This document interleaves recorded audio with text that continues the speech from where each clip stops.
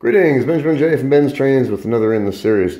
Well, I wanted to do a quick video on a simple way to save a damaged transformer. Now, this is an American Flyer 75 watt transformer. I found this at a thrift store for $2. And the entire top wiper assembly for the speed control was gone.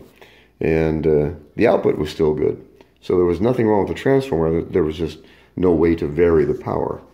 So what I did was I just took a light dimmer, wired it into the power cord, and it's up and running. So a really simple way to repair a transformer on a budget. Excuse me. So $6 for the light dimmer and $2 for the transformer. We got a 75 watt transformer that works, and works rather well. And you have full control of the output because you're controlling the input. And so this works. It works really well, and it's really simple to do this.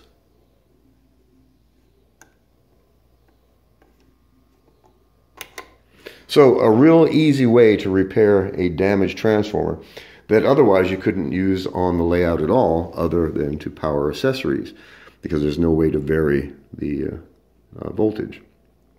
This works. It's really cheap.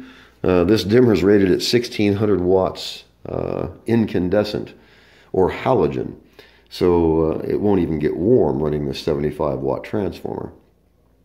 And this is not just a rheostat. It's actually an electronic circuit in there, and it works really well. It's a really simple, easy way to repair a damaged transformer. So just wire a dimmer into the cord, and you can vary the input going to the transformer, which of course varies the output coming out of it.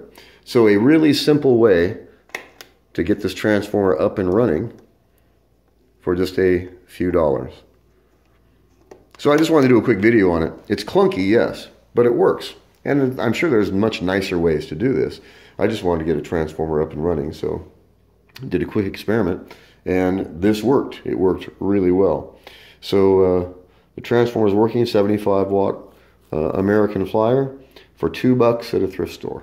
Hard to beat that. So as always, if you have any questions, feel free to drop me an email, BENZTRAINZ@gmail.com. And as always, thank you for watching.